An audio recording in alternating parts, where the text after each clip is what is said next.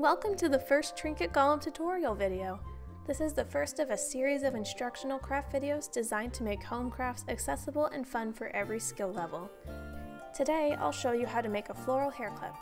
I made this clip initially to complete a Renaissance fair costume, but it's also a fun piece to dress up any everyday outfit.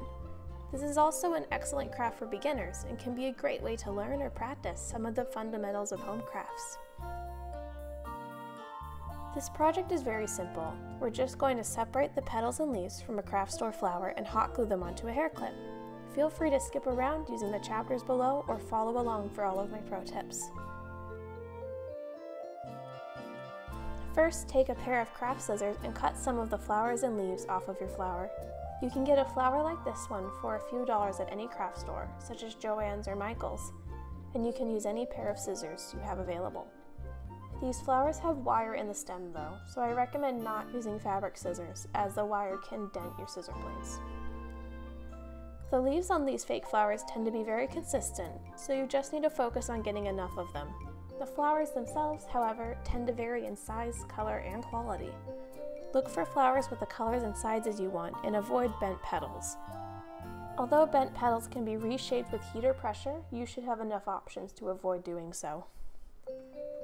Also, make sure that you leave a tiny bit of stem on the flowers when you cut them. You'll need that later for the gluing stage. Next, pick out your favorite flowers and leaves and arrange them on the clip. Determine a clear vision of what you're going to create before gluing anything. I recommend putting down a base layer of leaves and setting the flowers on top. This will add a subtle layer of dimension and help with the illusion that your hair is being held back by flowers, not a hair clip. If you're using a banana clip like I am, then I also recommend putting your largest flower on the side with the clasp, so the overhang of the flower will hide it a bit. I do not recommend planning to glue anything to the clasp itself. This floral hair clip is useless after all if it can't function as a hair clip, and it's deceptively easy to disrupt a mechanism like this. Next, sand the hair clip everywhere that you plan to attach leaves or flowers. This step is optional, but it will make the glue adhere much better. If you sand first, the flowers will stay forever, and if you don't sand first, they'll come off in a couple of days. Sanding makes it durable. I'm using a well-used high grit sandpaper.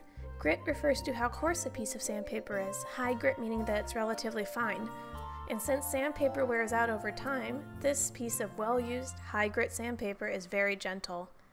We only want to remove the tiniest layer of plastic, just the polish on the surface, so you don't need anything super abrasive. If you don't have access to sandpaper or a sanding block, you can also use a nail file. You'll know you're done sanding when the surface of the clip is no longer shiny. Make sure to only sand parts of the clip that will be covered up later. I also recommend wiping off the dust before you move on to the glue stage, so that you can be sure that the glue sticks to the hair clip and not to the hair clip dust. It's finally time to glue. Go ahead and plug in your hot glue gun and wait until it's ready. I'm using a mini hot glue gun for this project for two reasons.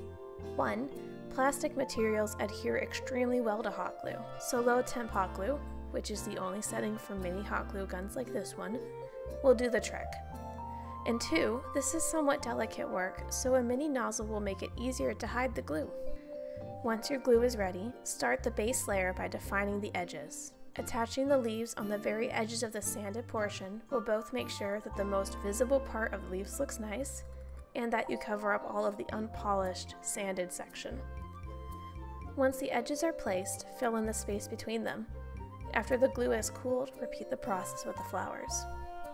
When gluing edge pieces, I prefer to put the glue on the clip first. This makes it easy to make sure you attach your leaf or flower in exactly the right spot. When filling in the middle, I instead prefer to put the glue on the leaf or flower first. This makes it easier to put the glue on the best part of the leaf or flower. Make sure that the glue only touches parts of the flowers that are already stiff. For the leaves, that's the vein down the middle, and for the flowers, that's the little bit of stem in the back. If you have hot glue on the edges of the leaves or on the petals, it'll look pinched and artificial. As always with hot glue projects, the last step is to pull off all the random little hot glue strands. And after that, you're done! Excellent work! Thanks for watching, and I hope this video was useful and or interesting to you.